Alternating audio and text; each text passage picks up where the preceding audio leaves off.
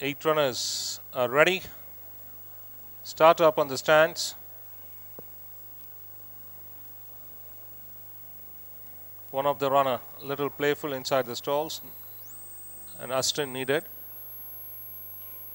An assistant has been provided. Under orders, away they jump out. Not good at the start. Losing about 5 was Queen Blossom. And little slow at the gates was Carnival Lady. And sorting themselves out, it's Cosmico takes the charge from Classy Dame. Brooklyn Beauty holding the fence. Sucker Punch runs too deep. They are racing 1 back to 1.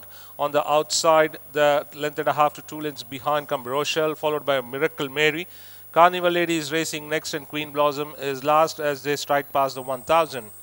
And Cosmico extends well to a good lead of about 3 from Classy Dame. Brooklyn Beauty 1 off the fence. They followed then by Sucker Punch, another 3 lengths behind. Rochelle crossing the 800-meter mark. They are totally strung out. Another 3 lengths behind is the fancied runner Miracle Mary, followed by Carnival Lady.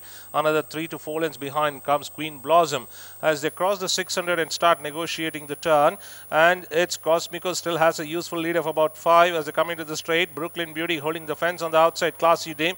They followed then by Sucker Punch towards the fence is Rochelle. There another 2 to 3 lengths behind is Miracle Mary, already ridden hard. Then comes Carnival Lady inside the last 300 now. Cosmico has a useful lead of about 2 lengths now, bridging the gap in every stride.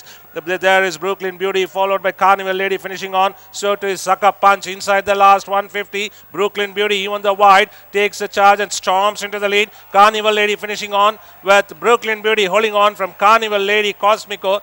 They followed then by Rochelle, Classy Dame, Sucker Punch, Miracle Mary, and ending up last was Queen Blossom, who was bad at the start.